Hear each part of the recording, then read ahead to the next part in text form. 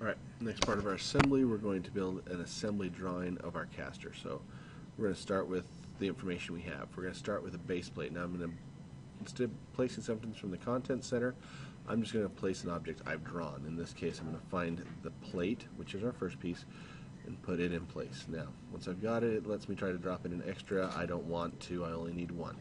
So I'm going to place it where I need it to be and just leave it right there in the middle of my screen. Okay. Next, I'm going to place another part. In this case, it's going to be the support. And I'm only going to do one support at a time. I'm just going to drop it off right like that and be done with it. Now I'm going to rotate my view around so I can see the right side. Well, actually, not the right side, but the right side and the bottom. Here's why. I'm going to do a constraint. In this case, my constraint is going to be a surface constraint, and it's going to be facing surfaces. I want that surface to face that surface right there, and I will apply it. Then I want to have this surface right here facing, and I'm going to have to zoom in, this surface right here. There. Now I'm going to have to flip my view up a little bit, and I want to have this line, okay, when I use a constraint, apply that one, I want to use a constraint to attach this line right here to this line right here. They share the same space. Apply that. Now, I know it's hard to see in this view, so we're going to tweak our view a little bit and add some edges, shaded with edges. There it is.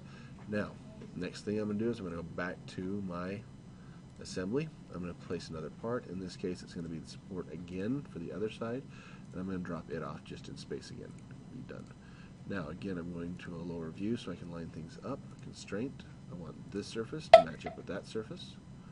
Apply that. I'm going to flip my view around a little bit. I want this surface here to align with.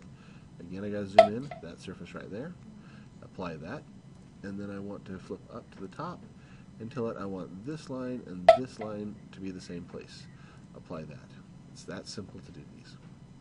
Now, next I had to place another part. In this case, I want the bushing. Place it. Just drop it off. And I'm only going to do one right now so we don't mess with them. And in this case, I'm going to rotate my view around a little bit so I can see it from this side.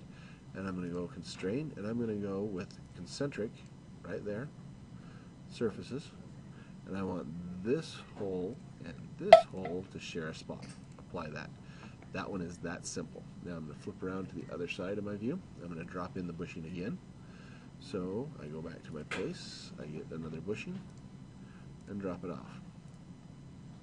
Now, once I've got that, I need to be done, and then I need to flip this bushing around. There's a couple of different ways to do it. We're going to show you the one that usually goes wrong first off. If we simply take our piece right here and we tell it to rotate, so let's hit the rotate button, and we rotate this bushing around like so, and then we go done. That sometimes causes all kinds of havoc. We'll find out in a second. I'm going to tell it to constrain to this ring right here, this piece right there. This time it worked out well for us. Okay, now that's done. Next thing I need to do is drop in another part. I'm going to get my axle, open, place it just right there, be done. I only need one axle. Again, constraint, I'm going to do it concentric from this circle to that circle, and be done with that. And if I did it right, it should be even on both sides, which it is. Next, I have to place the last piece, which is the wheel. Drop him off. He's seen right here. In this case, I'm going to tell it to be constrain. I want to go like this, and we're going to put